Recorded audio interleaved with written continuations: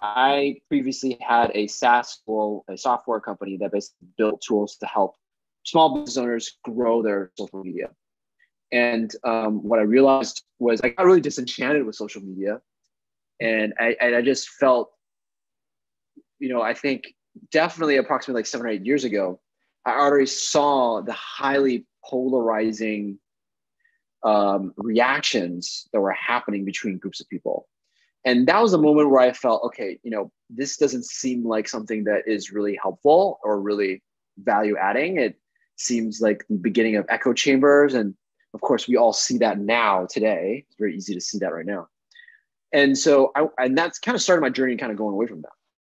And what I really, really realized was that a lot of the experiences that we have online aren't very human-centric. Like they're not mapped to how humans experience things. So I'll give you a good example. Like,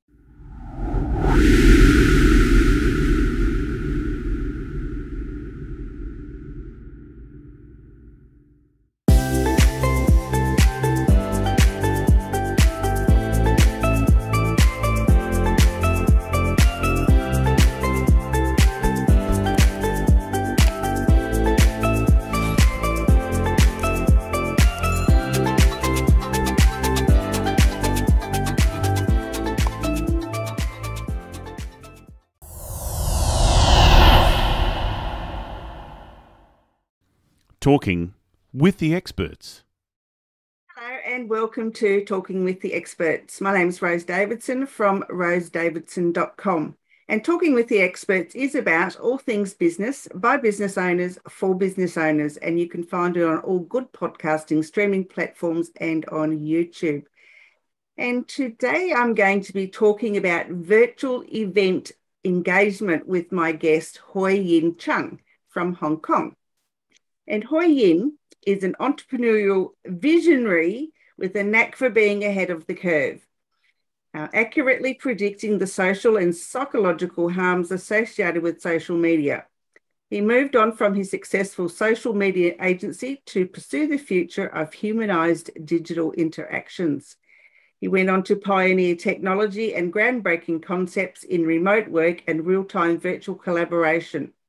In just over a year, Hoyin has grown Remo from 5 to over 100 members, all working globally. He is currently passionate about creating authentic conversations that drive meaningful relationships in the most human way possible with the help of technology. Welcome, Hoyin, and thank you for joining me. No, thank you. Thank you so much, Rose. I'm super excited. Great. Now, why did you call your business name Remo? Why did I call it? We were brainstorming. Originally, we were designing a platform that was for virtual offices, a platform that helps fully remote teams to kind of connect and work together and be productive. So we were trying to shorten the word from remote to Remo, and then I saw that the domain name for Remo.co was like really cheap. And I said, how often am I going to get a 4-letter domain name? I better buy it right now. So I bought it, and then that's how I landed with the name. Yeah, no, it made sense. Once you said it was a virtual thing, and remote just clicked in my brain. I thought, yeah, short for remote. Yeah, exactly. That's a good concept, actually. Yeah, it's very clever. So you are going to explain to us how to create engaging and highly interactive events that triple the leads and revenues of business owners. So the floor is yours. Yeah, sure.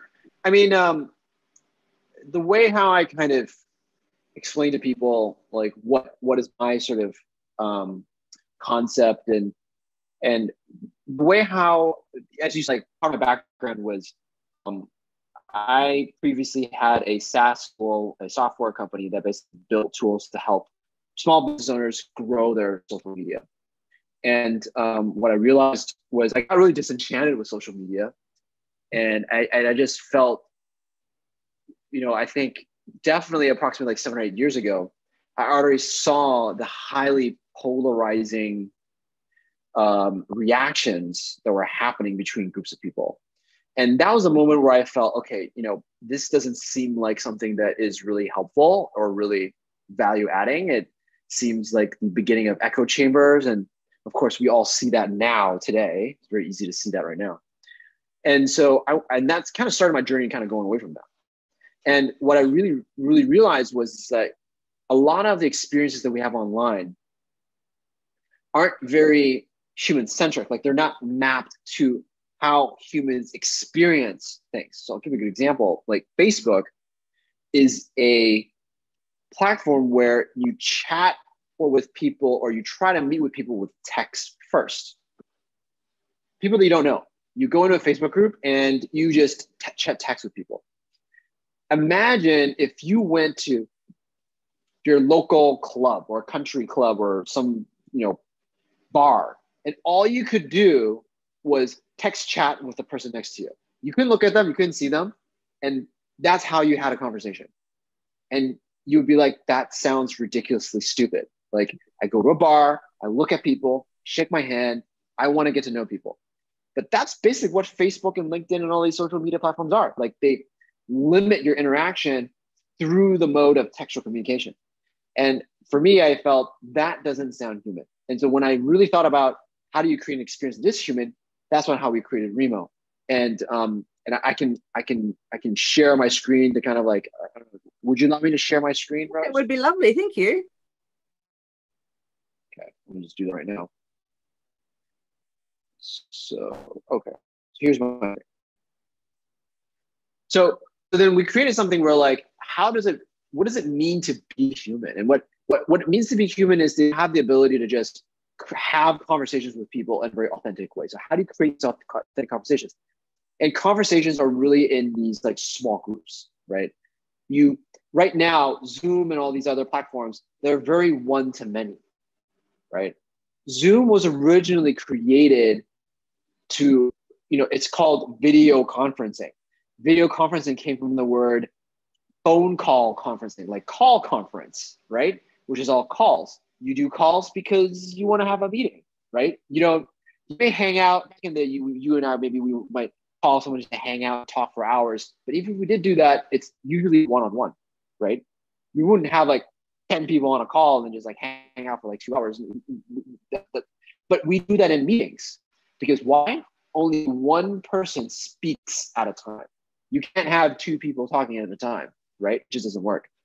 So Zoom was really built for meetings, but not really built for casual conversations and events. And so I wanted to create something that really mimicked that kind of experience. Because at the end of the day, how do we map the human behavior properly so that it seems natural to have these online connections seem more natural? And so engagement for virtual events really hinges on your ability to create these experiential events that are engaging and a lot of back and forth. So a typical virtual event is like one-to-many. Like I'm talking, it's like an auditorium when you were back in school, in college. Like you listen to the professor just talking at you, right? That's how most events are like today, which is great. There's no problem with that. But for me, that's great for certain cases. But at the end of the day, I want to feel engaged. And the only way to be engaged is to have peer-to-peer communication. And the way to do that is to do that by breaking it up and having tables. And so that's what we created. Each grouping of tables is a conversation. And I can turn on my mic and cam and very easily talk to the people on that table. So when there's other people on this table, there'll be cameras, video streams, right across here. And that gives me the ability to just talk to the people. It's like a private little breakout room in some sense. But the difference is that a bit like Zoom's breakout rooms. Is it similar to that? Yeah, Zoom has a version of the breakout room. But what we do is you now have the ability to move wherever you want, right? And that's the magic, because if you're always restricted to going to a certain place and you don't have that freedom, that's not human as well, right? That's not human at all. And also, Zoom breakout rooms doesn't allow you to have a custom floor plan that immerses your guests. No, it doesn't. No. I'll give you a really good example You why can't get up and leave the room and then come back into it either. Once you leave, you're gone. Yeah. You can't get back in. Yeah, I'll give you a really good example. If me and you and a bunch of other people we invited and we came into a room, we're having drinks and it was all white, bland, nothing. Would you feel that the conversations there would be better or worse than we went into a room that had magazines, nice chairs, swanky, experience, like a place that looks nice, like a lobby of a hotel? I'd rather sit down and have a conversation with someone where it looks nice and it's aesthetically pleasing to the eye. Exactly. Which would you rather do in real life? I think everyone would say, oh yeah, I would love to like sit at a nice boutique hotel lobby lounge and like lounge and hang out. And so that's the comparison. Like events are immersive. Human connections are immersive. Like you can't just have like a Zoom. Well, you can. Some people do that, and there's no problem with that. But engagement depends on the context, and that's what we're driving towards. You can't encourage engagement if you don't set the context right. And so that's what we do. That is what Remo does extremely, extremely well. We're the #1 networking platform for virtual events in the whole in the world right now. And so this platform now allows us to do many different things. And so like we've had people do speed networking, pitch nights. People have done baby showers. People have done weddings. People have done all sorts of types of events because it's so flexible and allows these small conversations to happen. That's really interesting. So I guess the next step is how does one get their hands on such a platform? Yeah, so we have, you can absolutely, oops, let me just go here. Let me just go to repo.co here. And yeah, so you can go to Humans Online Experience, and that's where you can go to check it out, and you can go to pricing and look at our pricing. We are changing our pricing tomorrow, actually. So you can come here and take a look and go and start a free trial. It's free. We will have a free plan that's actually releasing tomorrow. And under that free plan, you will be able to have up to 50 guests per month on your plan forever. Unlimited. That's a good deal. And so you can try and test it for yourself, unlimited. And when you have more than 50 guests, you want to host more events, then you let us know, and then we can give you a much more better plan that's suited to your needs. Yeah, no, it sounds good. So what's included in the free plan, Hoyin? So the free plan includes you can have unlimited registrations, but 50 guests that actually come in. You can have up to 10 people inside to do a webinar. So our platform can do a conversation mode, which is the networking. And you can also press a button and turn on the webinar mode. So it looks like similar to kind of Zoom webinars where you have one person speaking and a chat box on the right. We have up to 10 people talking at the same time.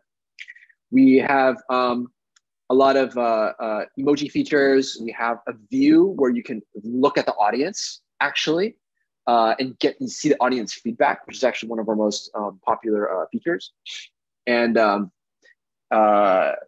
we have lobby features, able to shuffle your delegates, your guests, so they can network with each other, and more. Yeah, it sounds really, really interesting. I think it's going to actually take off compared to Zoom. I mean, Zoom's a good platform on its own, but they do need some competition, I think. And I think your things come around at a timely time.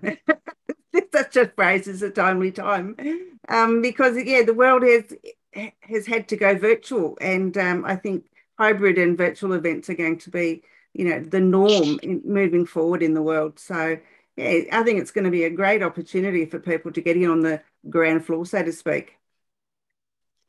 So yeah, thank you. Absolutely. So how, I guess, you've explained the pricing, so that's really great. But how does it compare to other like conferencing type programs and applications? Yeah, so we are in the virtual events business, and so we really do help people create virtual events or continuous engagement. So our pricing is around about average price, maybe a tad a bit more expensive, but that's because our customer service is essentially basically top of the industry. Like our customer ratings are basically 4.6, 4.7 out of 5. We provide one of our strengths is our customer service. We support you the whole way. We will get on calls with you. We will onboard with you. We will be there at the event with you. We will support that event. We want to make sure that you create a great event. And that is one of our main value props. So you're not just paying for just the software, you're paying for not just the software, but a team to help you. Because we know how stressful can it be to organize events, and we'll continue to educate and teach you how to be successful. Yeah, wow, that's amazing. I think a lot of people here in Australia would love this sort of platform that people are doing. Webinars and networking events would be really great. Are you taking on affiliates? Yes, we are. We are taking on affiliates. We do have affiliate program. Yeah, absolutely. We should talk more, Rose. Yeah, no, I think it's a great opportunity for people here that are speakers and event organisers. I think it's something other than Zoom, because I think people are getting a bit zoomed out because it is limited in what it can do. Thank you, Zoom, for for what you do and being able to use the platform. But I think more players in the marketplace will bring everyone's prices down and become more affordable. Yeah, absolutely. And I think virtual events allows people to create events that a lot of people may not have attended anyways, because they have families, they have scheduling conflicts, maybe they can't commit so much time. So what you're doing is you're scaling your event out to a much broader audience instead of just people who said yes, they'll go. But now you've got people that can come. That I'll give you a great example. What happens if someone wants to come only for 15 minutes? Meet some people and leave. But traditional events, it's either you're going or you're not, right? And that means that you can only cater to a very small group of people that are fully committed and want to attend the whole thing. But there are a bunch of people that may not want to. Maybe they want to attend the beginning and attend the end. With this, you're now it's very, very, very, very broad and leads to more exposure, more leads, more results, and better ROI for your business. Yeah, great stuff. Great stuff. I do have a question in mind there, and now I've lost. I was too intent in listening to what you've got to offer. I think it's a great concept. You mentioned something about people not staying long. They wanted to come in and out. Oh, yes. Does it integrate with other things like Eventbrite or any other of those sorts of like MailChimp or Yes. MailerLite or any of those other sort of platforms? We do. Yes, we do. Absolutely.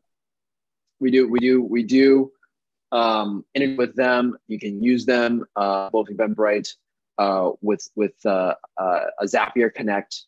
And so, yes, we do. Oh, that's beautiful. Yay. I'm in like Flynn, don't you worry. Absolutely. So tell me again where your website is, Hoyin. It's at remo.co. So it's REMO.co. Mm-hmm. And where else can they find information about, how it works and, get a demo? There's a booking, sign up a trial. You can sign up a trial on remo.co. It's right on the front page. That's the easiest way to check it out. Another way is to go for a group demo. So we have a group demo on the top of the website. There's a section where you can just say, I want a demo. And then you can attend like a class, and then you can network with others. You can get the demo and get that full experience. Terrific. Wow. Anything else you want to explain to me about this great new application? It sounds terrific. I think one of the things that it's what we see right now, as is what's really most important these days that we're finding that leads to much better increase in either leads or when it comes to teaching or it comes to retention of knowledge with people is you need to increase the amount of actual human to human engagement. So when you're creating something and someone's just listening, right? That's a very passive sort of activity. When you're doing something that's passive, someone's going to be like, oh, I'm going to go look at my email. I'm going to go do something else. But the difference with what Remo does is you can't be passive. You have to sit there and you have to interact with someone. You have to answer their question, or else from a social standpoint, it will be rude. And so that's why our engagement rates are through the roof. When you have 100 people there, engagement is over 95%. Like people are talking to each other and they turn their mic and camera on. And that's the key difference, because other platforms, engagement can be as low as like 40, 30% because they're passive. They're just not really paying attention. They're looking at their phone. They're trying to figure out what to do with their dog that's shouting in the background. Like there's something else going on. It's very difficult for you to focus. And so that it's learning through action and learning through engagement. That'd be really great for classrooms, schools, that sort of thing, do you think, or not? Yeah. We do have universities. We have several. So higher education university is actually a pretty reasonably sized segment for us. And we do have a lot of people using it for that. Absolutely. Yeah, it sounds like it would be a real benefit to remote learning, especially when especially when everyone here, or not everyone here, but most people here are in lockdown in Australia and kids can't go to school. So I think it would be be a useful tool for even primary schools here. So yeah, it'd be great. That's fantastic. Well, thank you. Thank you so much. It'd be great.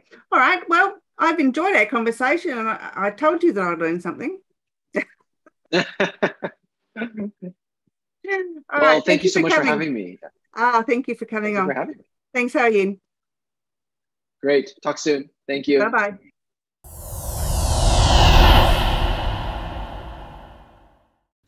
Talking with the experts.